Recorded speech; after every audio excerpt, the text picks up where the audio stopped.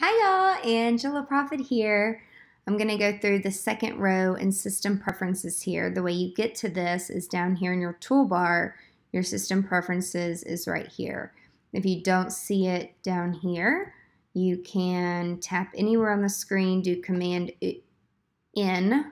That brings up a new Finder window. If you have a bunch of stuff here, up here in this bar, I like to view my stuff in a list. That's just me. But your applications are here, and you're able to see all your applications right there, just as an FYI. If you take 5 fingers and close them on the trackpad, you're going to get to see your applications here, and your system preferences are up here in the top left corner. This is how you get there, right here. So in displays, depending on if you have a large display or a TV that you might plug into, you want to make sure that your display is going to be best for Apple TV whenever you're sharing. And the arrangement, you can drag these around, you can do mirror display, make sure that's on if you do have Apple TV. It's very, very important, otherwise it's not going to look right. And so you've got color, you've got night, shift. So there's a lot of cool things that you can do here. So energy saver is definitely important. You want to tell your Mac when to sleep. I do mine every 15 minutes for the battery. 15 minutes, power adapter, same thing. Prevent computer from sleeping automatically when display's off, put hard disk to sleep when possible, wait for Wi-Fi access, enable power nap. So I make sure that all this is checked. Same thing for battery. Just make sure this is all set up correctly. For the keyboard, there's all kinds of little things that you can do. You can adjust the brightness in low light.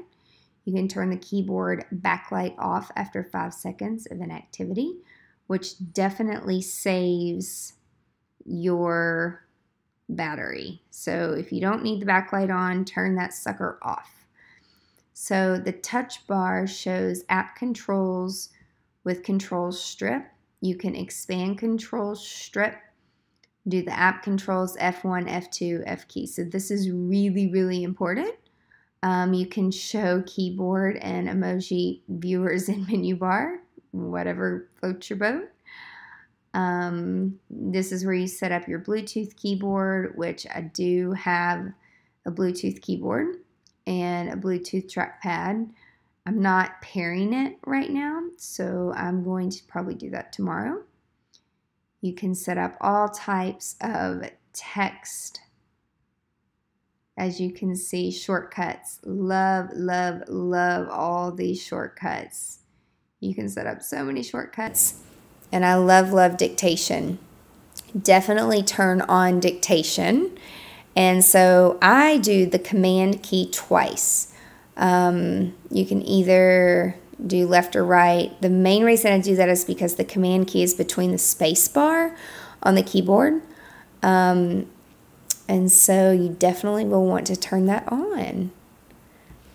And then your mouse, I don't have a mouse, I only use trackpads here. And so you definitely want to do all of these gestures. So to swipe back and forth, I use 4 fingers to go left or right. You can swipe between pages, meaning if you are on the internet and you go to your website or another website and you want to go back and forth, you can do that with 2 fingers, depending on how you have your shortcuts set up. One of my favorite things is hitting the F3, being able to see all my screens and continuously adding projects. It is freaking awesome. All right, so for example, if I go to services, but I want to, and I'm looking, but I want to go back, I just do 2 fingers back. And to get back to these pages, you swipe through pages with 4 fingers left and right. Probably the most important thing, though, is doing tap to click. tap with one finger instead of clicking on your trackpad saves so much of your trackpad, as well as ergonomically. That's really the best way to do it. If you have a printer, which I don't know why you would want to have a printer this day and time, but you could set it up there. For sound, you've got all kinds of different built-in sound effects. This is where you're going to want to change your volume. So if you're using like a Yeti microphone or anything like that, this is where you would change it all for the input and the output. Right now we're using built-in speakers, and the input is the internal microphone, which, by the way, it's super important. If you're doing a screen recording, you want to make sure that internal microphone is turned on. And startup disk. This is where everything is on the Mac. So iCloud, probably one of the most important. You want to make sure that all of this is set up. Most important is Find My Mac. Make sure that sucker is on. Not quite sure. I have not enabled my iCloud photo library yet, but I will be doing that soon on a different video.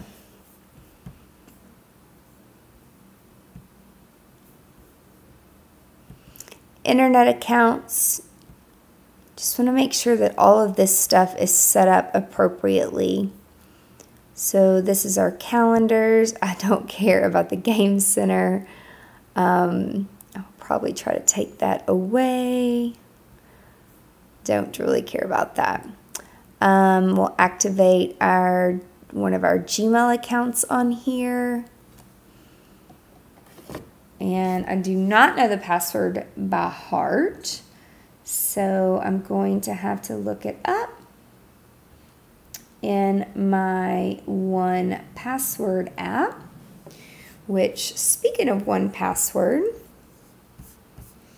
we're going to download that 1Password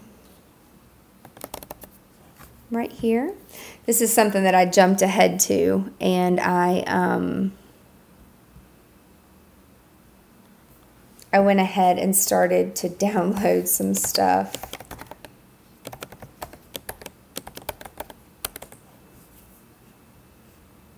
So 1Password,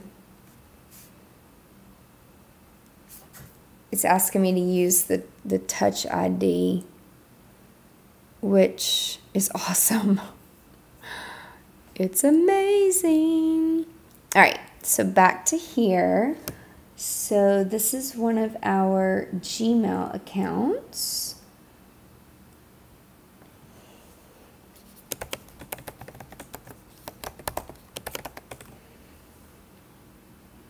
And I have a two-step verification code turned on just for security purposes.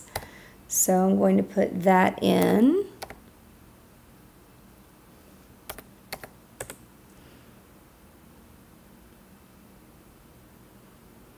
And for this Gmail account specifically, I only care about the mail. I don't want the calendar. I don't want the notes. I don't want anything else.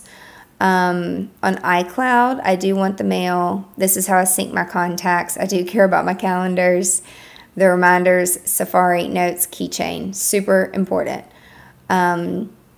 This is our calendar, our main calendar. This is my personal Gmail.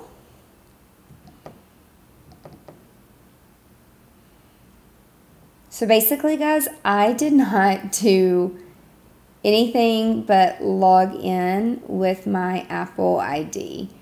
And because I have my stuff pretty well organized on my other computers, it is amazing to just be able to put all of, like, all this information is pretty much all there. Which is just, it's amazing.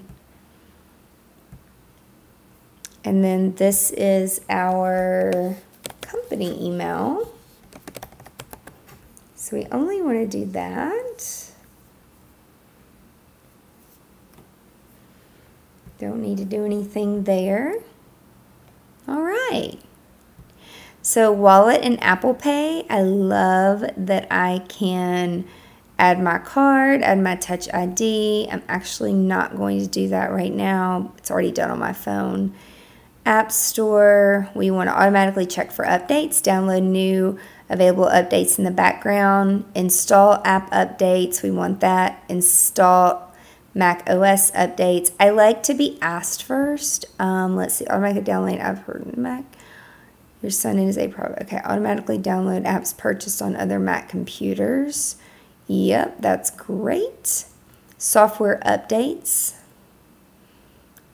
So it's already due for an update. It's going to wait until I get done doing some of this other stuff. So the network, I am on Wi-Fi for, it's called Productivity Therapist. So I've got that all set up, and I want it to be automatically connect to Wi-Fi. For Bluetooth, I have several Bluetooth items that I'm going to set up later. For extensions, this is where if you use 1Password or anything like that, you're definitely going to want to add those things here. So use Apple and third-party extensions to customize your Mac. So you can pick all of these things or don't pick all of these things. I don't care about flicker or aperture or those other things for the day.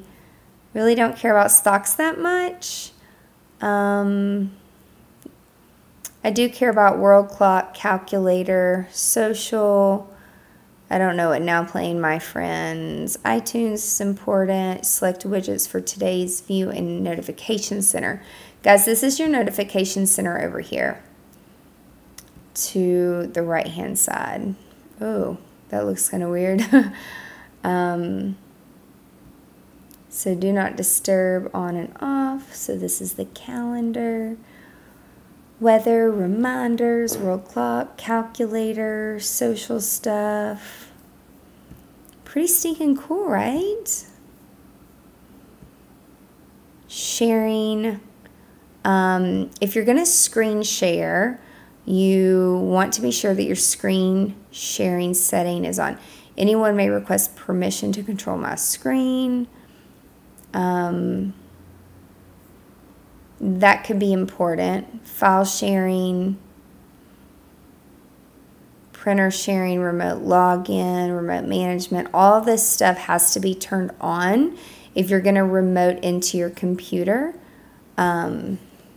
So I'm going to name this computer 2018, MacBook Pro 2018, because I'm getting to the point of where I just have too many stinking computers.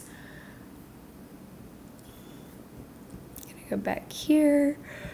I already enabled Touch ID when unlocking the map. Apple Pay, iTunes, super cool. Users and groups, it's only me for this one. I don't have kids, so I'm not really worried about parental controls. For Siri, keyboard shortcut, hold command space. Let's change that. Press function. Oh, so I guess you have to press the, let's see.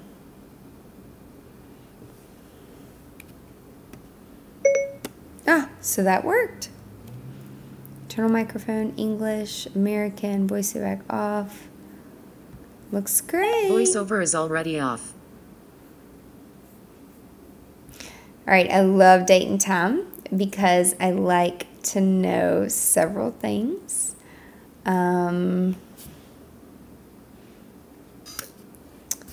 So yeah, we can set the time automatically, totally set date and time formats. We're all good with that, but here's what I like. Set time zone automatically using current location. I like that. And then the clock, I like for it to announce the time on the hour, just so I know. And then It says Friday, May 18th. And I don't really care about the day of the week up there. I can go down here. I know it's May 18th. I don't know. Maybe having the day up there is nice. Show AM, PM, use 24-hour clock, flash the time separators, display the time. Okay. Digital. Yeah, I really like this. I think Alex is the voice that I usually use. And then I'm going to close this down here so no other changes can be made. And then accessibility is pretty important.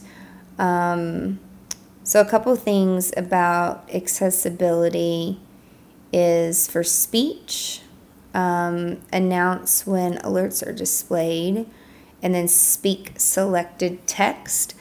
So for me, I do Command S and hit OK, which basically, let me show you what it does. So like you can highlight text. Oh, maybe you can't.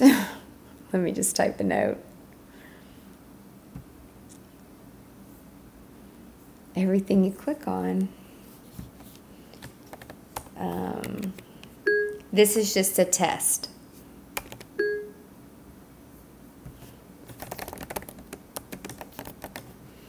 So you can highlight it and hit. This is a test. So it'll read to you, which is so cool. Well, all my stuff is coming in from my other account.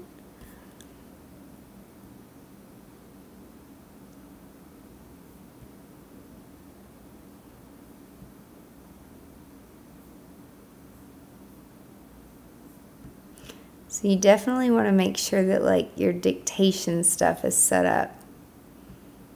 That can save you a ton of time. Make sure Siri is set up. Your keyboard, which we already talked about this a little bit.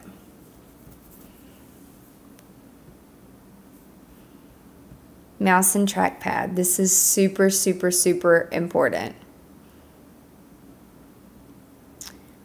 So under trackpad options, you're going to want to do enable dragging with 3-finger drag.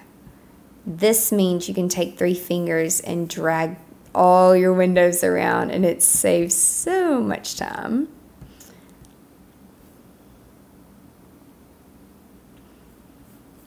And I don't use switch control. That wraps up accessibility. If you found this video helpful, please share it with your friends, like and follow us. Be sure to check back for more great videos to grow and expand your creative passion. And I hope that you guys have a great day.